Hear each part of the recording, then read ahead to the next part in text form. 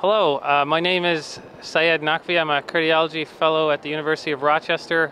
I'm joined here today by Dr. Muhammed Raza, who is the director of the cardiac cath lab at Crozek-Chester Medical Center and also a cardiologist, part of Consultants of Philadelphia, Cardiology Consultants of Philadelphia. So thank you for having me. Thank you, Syed. It's a pleasure. It's great to see you and you're doing well. I hope you're enjoying the meeting. Yep. Thank you for agreeing to participate. Dr. Raza is actually one of my mentors from Philadelphia, who I haven't met in a couple of months now since I've moved to Rochester, and I'm glad to have bumped into him at the conference here. So for Dr. Raza, I have a question as a first-year general cardiology fellow. I'm 6 months into my training, and it's time to decide on whether I want to go down an interventional career, an electrophysiology career. What advice would you have for the general fellows out there that are in that decision-making process of how to go about it?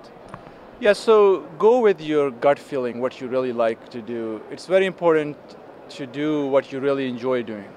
So as a fellow, you get a lot of opportunities to rotate on electrophysiology floors and intervention floors, cath lab, nuclear lab. So you kind of have enough opportunity to know what you really like.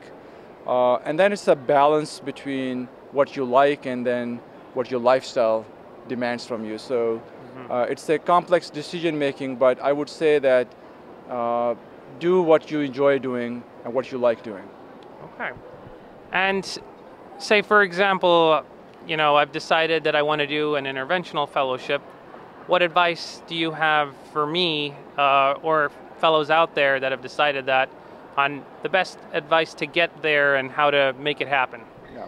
Yeah, so first of all, once you have decided you want to be interventional cardiologist, a couple of steps you need to take is, number one, you're going to find a mentor who can help you and guide you and give you advice at time to time how to achieve your goal.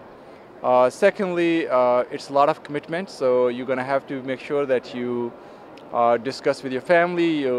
They are on board that interventional cardiology, although it's very exciting, but there are some demands from the field, including STEMI calls and long days in the cath lab. And as far as you are on board and your family is on board and you have a mentor, really that's all you need. Okay. So what Dr. Raza was getting at is that you got to get your wife's permission before you pursue a career in interventional cardiology. But it is certainly an exciting time. There's advances in structural, advances with Watchmans and TAVRs and mitral clips, and so it is an exciting time to be an interventional cardiologist. That is absolutely true. I think this is the best time to be interventional cardiologist if that's what you want to do.